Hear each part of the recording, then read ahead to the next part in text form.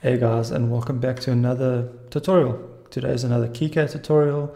Today we're going to spend some time looking at making your own page layout. So when you guys open KiCad, you'll notice many times there's a bottom corner, bottom right of your corner, you'll see like the date, the title, things like that. But that can actually be edited. It can be changed into a way that you would like to use it. I'm also going to speak a bit about ways I would change my page setups and the reasons behind that. And yeah, just give you some tips and tricks of what we actually use in the industry, trying to keep track of our revisions and things like that. You can add images, you can add notes. So yeah, that's what this video is about. We're going to go through how to change the layout and then just how to add your own spice to the page layout. But before we start, guys, if you've been liking our KiCad series, Altium series, love streams, our projects, please thumbs up, subscribe, as just a nice way to show that we are helping you guys actually. Also guys, don't forget that every month we as Plumpod do sponsor projects, so just go watch previous videos. We are sponsoring financially a project once a month, so because YouTube got monetized, so we're using those funds to help you guys even more. If you just want to help us with this, helping people, you can also join the Plumpod membership below. So next to the subscribe button there's a join button, and then you can just join the Plumpod family and help us by helping more people. Yeah, so all we want to do, guys, is help you guys find the interest in electronics and show you guys actually anyone can do it. You don't need any background, you don't need any studies. This whole world, whole environment is made for everyone. But let's get back to the video.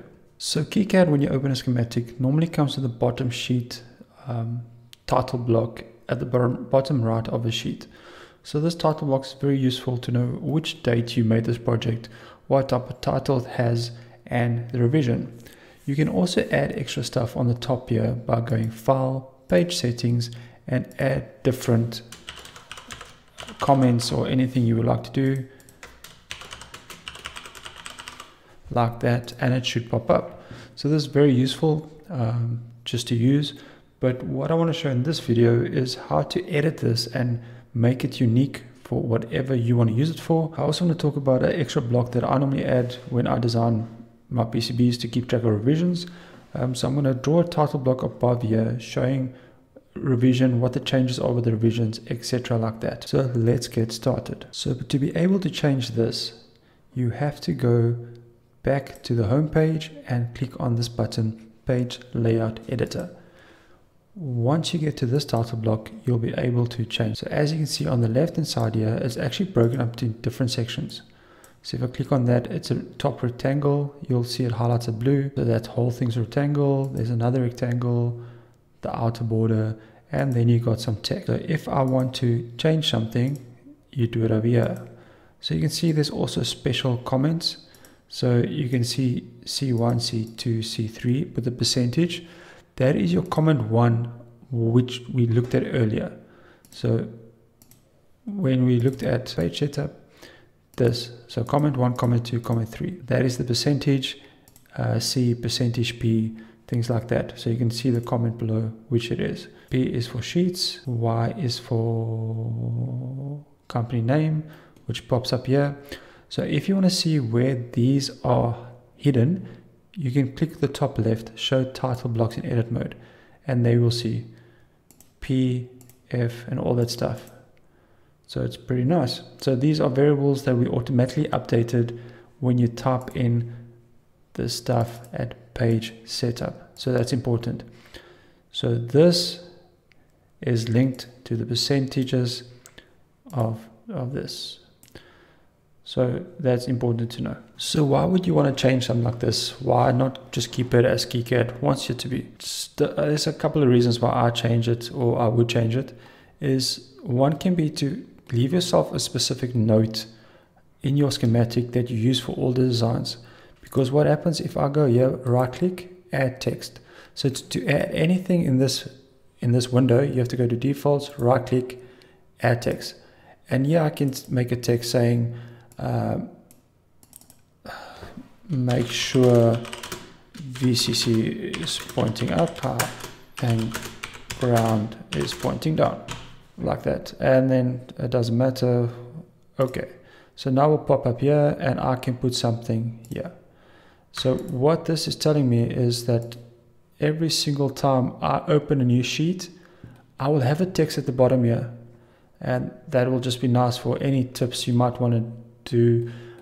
Don't forget your pull-up resistors for I2C or things like that. So maybe at the top left here, you'll have a small table of things you might forget while designing, or things to remind yourself. So instead of having something at a separate page on a computer or in front of you, you might be able to do it in your schematic. That's one. Other one is just can make it look a bit better, fun. You can put images in there, and you can change the stuff you want it for. So like I mentioned earlier, this is like for company and stuff. You can make whatever you want. So that's my title file. So we can make comment 3, we can make this designer. It just gives you freedom of what you want. So when you make a change, it's very important you have to push accept, otherwise nothing will change. And now you'll see when you go back, it will go away. You can also spice it up a bit. So I can add a bitmap file, and I add this, and I just add a KiCad. So one thing you must be aware is you have to make sure the size is correct before you import it. So as you can see here, I cannot change the, oh, that's new. I cannot change the size, so I can't make it smaller or anything.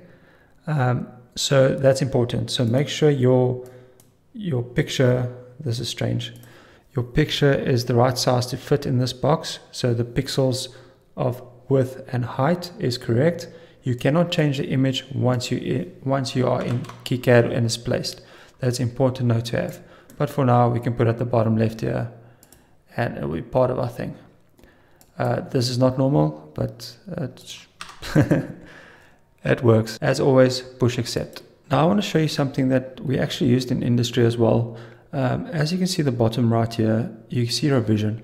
So it's always when you make new schematics, there's different revisions as you go. So if you change components and you make a new board, there's a revision change. But sometimes you are not the only person working on the schematic. So what is a good practice is to create a revision table on the top right.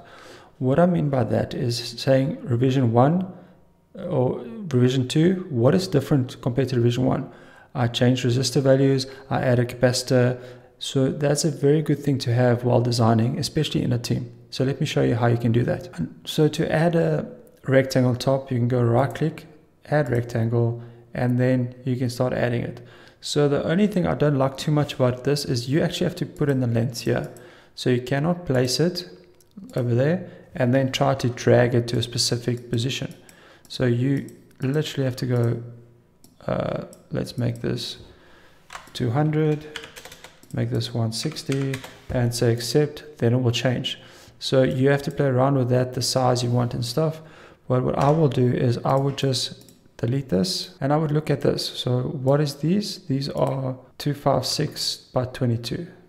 So I'll go add line, and there we go. So we made a nice line like that. So it's not ideal. I would like KiCad to update this so I can move it as I please, because this will take a bit longer, of course, but hey, it's free, can't complain. So all you have to do is just make sure the length you want. So that minus that will give you the length. So this is 3 millimeters long. So I can add line, I can just make sure 8.5, we can start at 0, doesn't matter, end at 0, and then this can be 12.5. Then we made a small thing, and we can put it here, and we can connect the dots. So yeah, we can keep doing that and make a nice table, but let's fast forward so you don't have to watch me do it. Now that I've made my nice table, I've got my revision here. We can move it a bit down. So if you move it more accurately, you can always play around with positions here. So if I want to make 8, you can see it will start moving. So you can play around with this and just move it, because sometimes moving it a bit by your hand is not that accurate. You need to change the grid maybe, or just be happy where it is. But for more, as you can see, if I move it here, it's a bit difficult to get perfect. Make use of this movements here, start X, start Y. So let's see what this is. This is 18650. It's always nice to have it the same. So what we're going to do now is I made a revision description. So what I'm going to use this in my projects is I'm going to say revision 2. I'm going to explain what I changed. So what is difference with revision 2 compared to revision 1? I'll show you now how I save this sheet, this layout, and the page layout editor, and then use it in your project. So of course, all we do is push save, and then we'll save it somewhere, Plumbot layout.